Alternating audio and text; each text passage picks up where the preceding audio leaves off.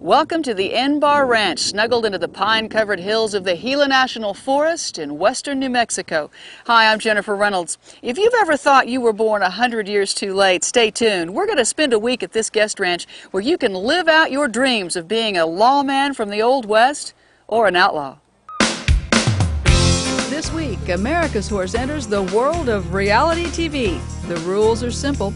It's two teams, the Outlaws and the Posse. They're going head-to-head to see who can solve the riddles and find the most loot while they rack up the most kills.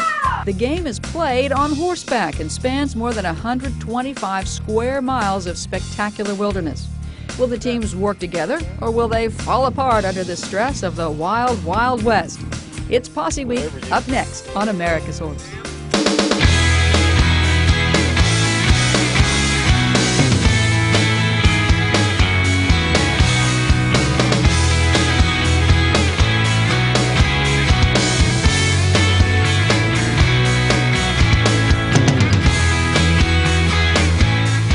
America's Horse, the international report on the world's most versatile equine breed, the American Quarter Horse. So we're ready to go. The players are all here. The weather is perfect. Let's get this adventure called Posse Week going.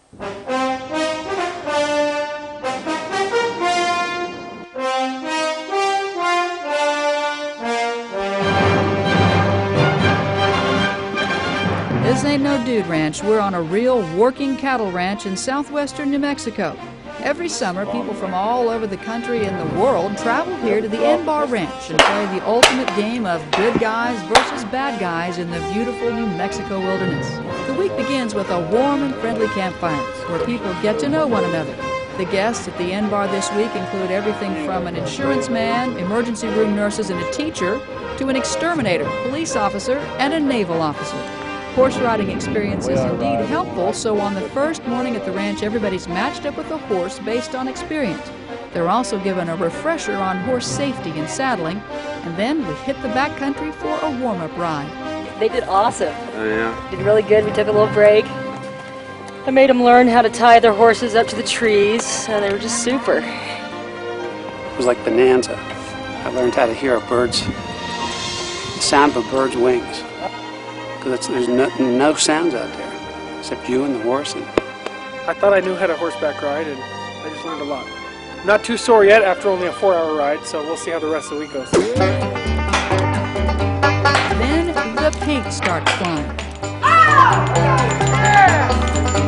We're given instructions on how to use our weapon. It's a paintball gun. And in this game, people and horse safety come first. All participants must wear a helmet whenever the enemy is near. You also never shoot from your horse. To engage an enemy, you have to dismount and safely tie up your horse at least 50 yards from where you'll be firing. So we all head down to the practice grounds, which are affectionately referred to as the killing fields. The makings of the grudges for the week start right here. There we get to practice shooting and getting hit. Let me tell you, at this point, I am much better at getting hit. Once in the hip, once in the neck, I'm gone.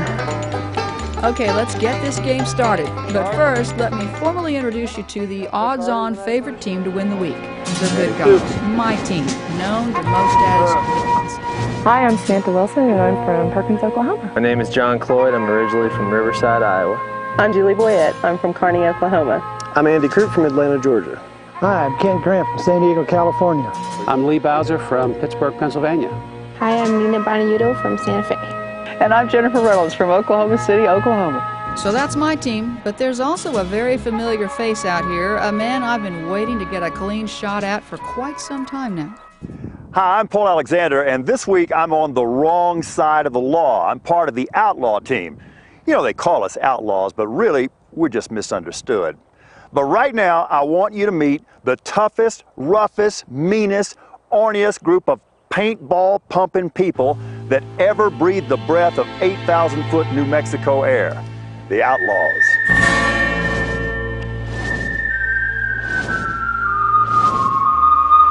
I'm Andre Emler from Dayton, Ohio. I'm Brad Reynolds from Santa Clarita, California. Lisa Charlie Dillon from Chimacum, Washington. Russ Emler from Dayton, Ohio.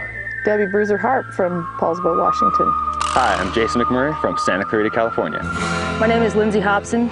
As the outlaws mount their horses, the trash talking begins. Hit them fast and hard. Fast and hard. They won't know what hit them. It's on now. You can almost smell the paint in the air. Each team is given a map with all the loot bag locations but one. The other team's map shows that missing location, so either you have to steal their map or they'll loot itself after they find it. And people will do anything to make sure they don't lose that map. The outlaws are given a 2-hour head start because they need it. And as they begin to saddle up, unbeknownst to each other, strikingly similar plans begin to take shape. Seems like my team's plan is to head out towards 10 Dead Canyon. Our plan today is to go to 10 Dead Canyon. And I'm kind of suspecting probably the other team's thinking the same thing, so I kind of have a guess that we're going to have a little action out there this afternoon. So let the games begin. When we return, things heat up when the outlaws booby-trap the posse's saddles intact. Kind of gets me a little mad, let's put it that way. And I was just asked by one of my teammates if we're putting up with it, and no, we're not. It's kind of throwing a little bit of gas on the fire.